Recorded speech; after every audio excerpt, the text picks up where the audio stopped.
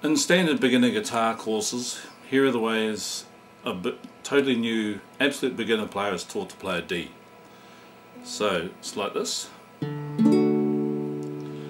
so you got 3 fingers, 1, 3 and 2. Most new ones will play it like this. Try and squeeze everything in. Or you open your hand out like this. The next version is this one. So I'm not going to explain in great detail, so I'm going to show you. These are the ones that you're taught. So that one and that one. Neither of them are particularly easy, especially this one. Then you might get to this one, which is in the 10th fret. So those are 3 ways beginners are typically taught to play a D chord.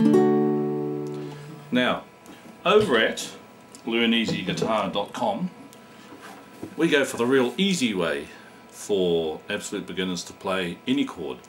And so over at learneasy.com, this is how you play a D. Okay, want to hear it again? See all those fingers? Look, Ma, no fingers. That's how you play a D, which is the easiest one.